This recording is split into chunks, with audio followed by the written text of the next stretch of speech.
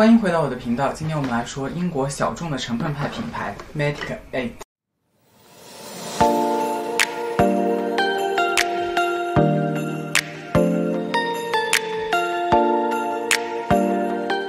其实我入坑这个品牌是被微博一个喜欢冷门小众护肤品的博主种草了这款化妆水。在他的文章中提到，这是一款可以真正细致毛孔的化妆水。而我们都知道，毛孔是很难通过护肤品来改善的。前后后用了不下于10瓶了，包括我手上现在正在使用的这一瓶。直接来说一下感受吧，我个人觉得这瓶水对毛孔的改善并不明显。首先，护肤品所呈现的效果，尤其是毛孔这种大难题，绝对不是1、2天能够见到的。这也是我为什么接二连三的去购买的一个原因。其次，想要让毛孔缩小，必须解决以下几个方面。第一，油皮的皮脂腺过分的发达，持续的大量出油呢，会让你的毛孔张开，在视觉上就会很显。有效的控油呢，就可以起到一定的收敛作用。其次，毛孔中过剩的皮脂和老废角质相结合，形成堵塞，也会造成毛孔的粗大。第三，即便没有出油的问题，我们的老化也会造成皮肤下垂而凸显毛孔。综上所述，必须从这3个方面去解决，才能真正意义上的细致毛孔。这款化妆水用到了一种天然植物收敛剂红三叶草的提取物，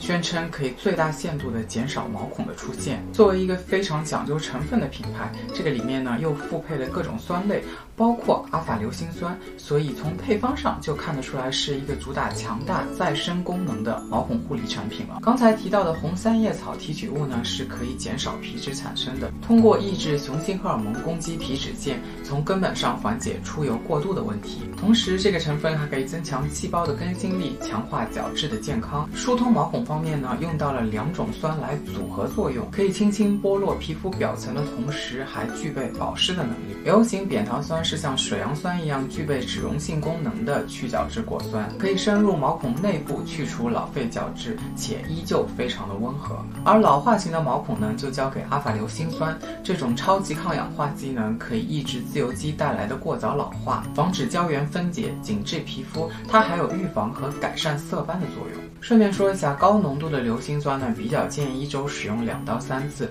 避免过度使用造成敏感。上脸的时候会有微微的刺痛感，但是很快就会消失。正因为它的成分针对明确，使用后会有明显的透亮感。尽管不能真正意义上的缩小毛孔，但是明显纹理会看起来细致很多。这也是我最后一直在购买它的原因。其实这个针对毛孔的系列是有很多其他的单品的，很早之前就在我的视频中提到的这款洗面奶毛孔深度洁面啫喱和毛孔收缩水呢有很多共同的成分，包括它的核心红三叶草提取物。之前已经介绍过，它的去油能力非常强，所以除油皮以外的皮肤不推荐购买。加上现在全球环境恶劣，造成气温不正常，即便是油皮在秋冬季也不推荐使用，它更加适合在出油量旺盛的夏季使用。很多大油田在夏季的护肤困扰就是无论涂什么都会觉得黏腻和不适，尤其广东地区的小伙伴应该深有感受。所以这个同系列的精炼轻盈保湿乳霜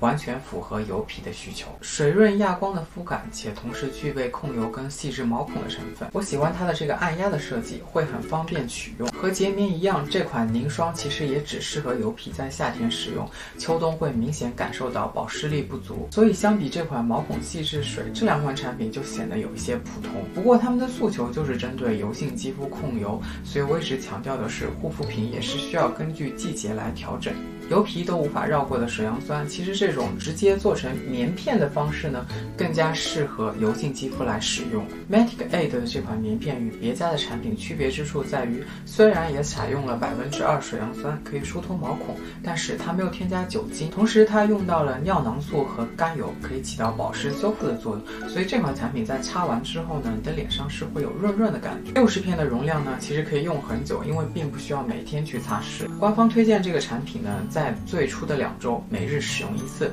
之后呢就每日早晚各使用1次，来加强它的效果。但我个人认为，油皮在整个夏天都是可以每日早晚使用的，但是除此以外的季节，还是要根据个人的状况，2、3天使用1次会比较好。我当时是和毛孔细致化妆水一起使用的，非常不建议敏感皮的小伙伴也这么做。同时使用2个具备去角质功能的产品，其实是会给皮肤带来负担的。作为一个热爱美白的人，肯定不会放过他们家的这款美白平衡提亮精华。它是这种非常欧美品牌的设计，在使用之前将活性成分进行按压，然后渗透到底部的瓶身中，然后再配合这个滴管来使用。这款产品用到了0.5%的专利白藜芦醇，混合20%的乙基抗坏血酸。就像我之前视频中提到的那样，维 C 在我的脸上真的不太看得见美白的效果，更多的诉求是在主打均匀肤色。因为我长期都有用美白产品的习惯，所以我的肤色是均匀的。如果有这个需求的小伙伴呢，也可以考虑它。有段时间 B5 类的保湿精华很受欢迎，所以我同时购入了它们俩。白色的呢是普通款，紫色的是加强款。相对而言，我个人会比较喜欢这款普通款，透明质酸加 B5 的简单配方，质地不是特别清爽，但是还算好吸收，可以在刷酸翻车期间或者换季敏感的时候起到很好的舒缓作用。但整体来说，这2款产品在使用的时候都让我感觉不是很强效。加强版有用到天然保湿因子 NMF，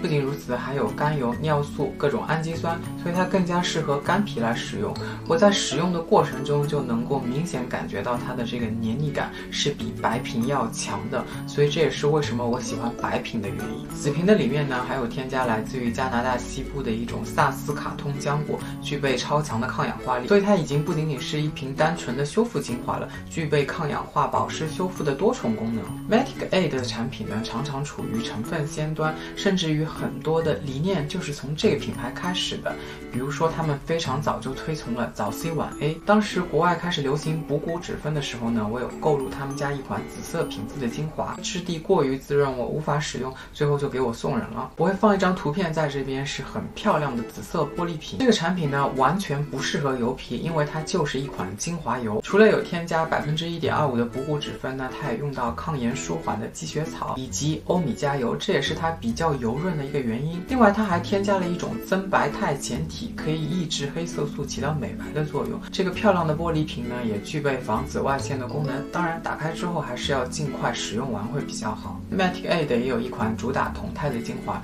就是这个 PCA 酮多肽精华，算是他们家比较贵的单品了。它是这种双管的设计，蓝管呢自然就是 PCA 酮态，可以起到修复的作用。白色的部分呢是甲基甲氧基洛醇，它是一种抗氧化的成分，可以综合自由基。除此以外呢，它还复配了超氧化物歧化酶以及油性的抗氧化剂维 E， 所以算是比较广谱的抗氧化精华了。有一次折上折，大概花人民币300多，我立刻就入手了。但是我使用完之后会觉得不推荐大家购买，因为这个比较高价的精华呢，使用起来其实并没有特别大的感觉，无论是修复力还是之后的气色，我觉得甚至比不上一些平价的蓝铜生态品牌。而且我的朋友也在同期购入了这款精华，他都没有提，之后我们交流的时候他才说他也觉得好像效果不那么明显。唯一觉得不错的大概就是它的肤感，上脸非常水润，而且延展性很好。接下来的这款金缕梅花水呢，是我会重复购买的化妆水，它无酒精，而且可以平衡皮肤的酸碱度。通常清洁完黑头之后拿它来湿敷，可以起到很好的镇静跟收敛的作用。基底呢用的洋甘菊跟迷迭花花水，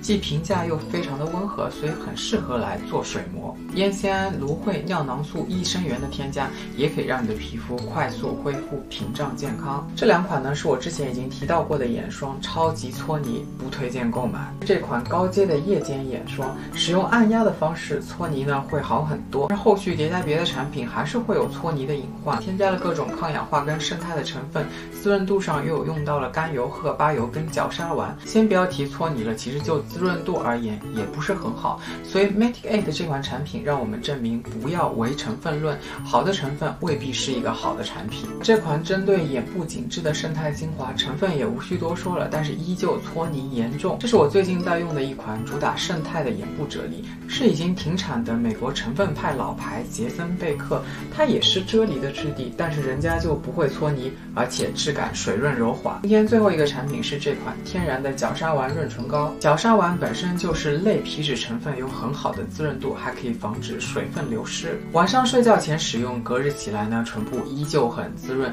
正是因为它真正的这种长效持久度，让我觉得非常的喜欢。它挤出来呢是这种啫颗粒的质地，涂抹后瞬间化油。除了角鲨烷，也有用到沙棘油，可以帮助皮肤的屏障恢复，促进自身愈合的一种天然油脂。它没有香精、防腐剂，也没有酒精跟色素，无论是日常使用还是作为唇膜都非常的适合。之前在做 A 醇专题的时候，油管上的小伙伴有留言推荐他们家的 A 醇 medik8 的 A 醇呢做的比较早，而且有多种浓度的选择，同样具备专利缓释技术呢，也可以在使用过程中避免过度刺激皮肤。但是碍于我手上的 A 醇产品实在太多了， A 醇这个东西呢，即便不打开也很容易失火，所以我目前并没有购入 medik8 的 A 醇计划。其实我手上还有一些购入的 medik8 的产品没有开始使用，比如说这款胜肽精华、家用果酸焕肤等等，后续使用之后再来给大家反馈。以上就是今天的全部内容了，如果你喜欢我的视频，就请点赞并继续关注，感谢你的收看。